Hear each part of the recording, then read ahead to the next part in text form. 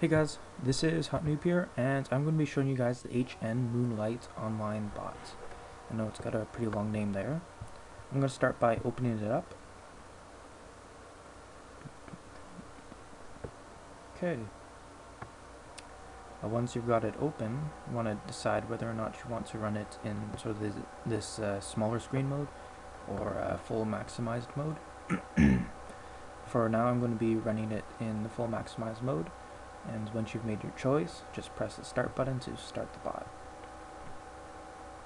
It will automatically navigate to here. Just want to pause this quickly though, because I want it to go over the settings here. Here you select which map you got, and I'll show you quickly what that sort of is.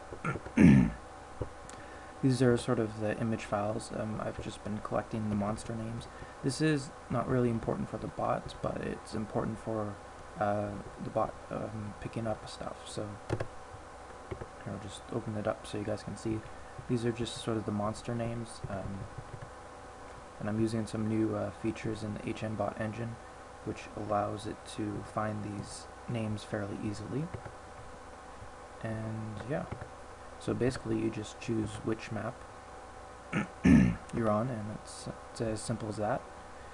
Here are the attack keys, min and max. Basically, it sends a random key between 1 and 3. So if I go here to the game, just load it up.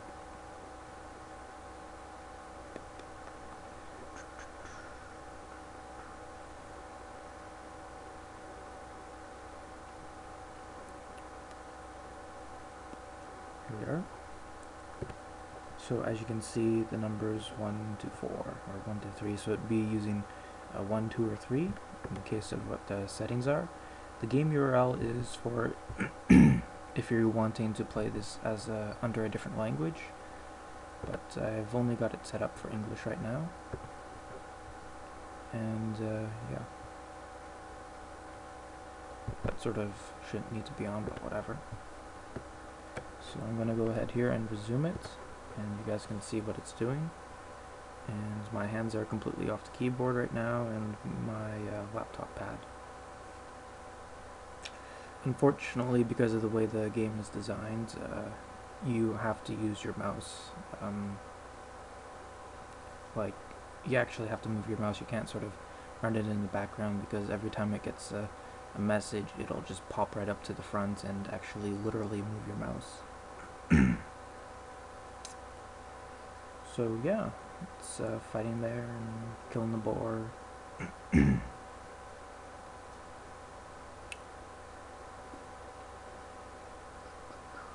And it checks your HP and all sorts of things.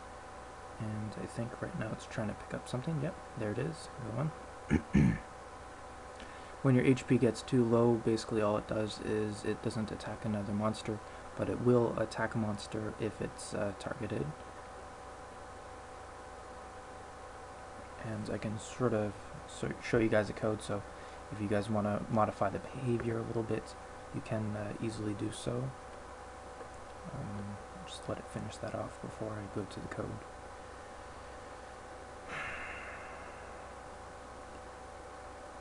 Okay, so this is what makes it fight. It's pretty simple. It searches for images, sets some values and whatnot.